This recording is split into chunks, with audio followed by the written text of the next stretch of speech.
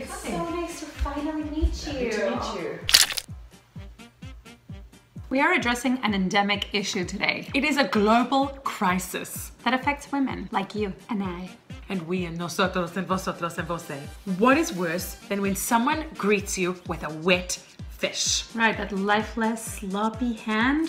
The confidence equivalent of erectile dysfunction. It's like putting on a wet sock. Or stepping on a piece of mushy bananas that your toddler threw under the high chair.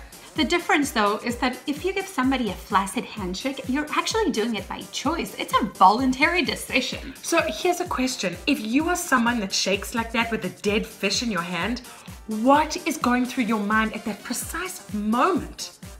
Oh, I'm gonna make my hand really soft today. I'm just gonna put it in there and I'm not gonna move a muscle.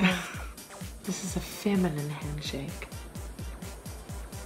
Mamas, we have come so far in trying to break the glass ceiling and teaching our daughters to do the same. Do you think we're gonna get paid dollar for dollar what men are getting paid if we're gonna be portraying ourselves to the world with a dead fish? I mean, men have got nothing on us in the workplace.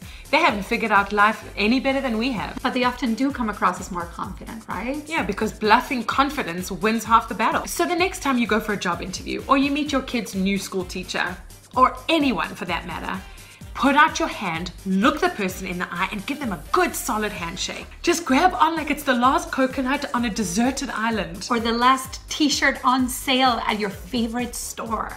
Or that last piece of chocolate sitting in your pantry.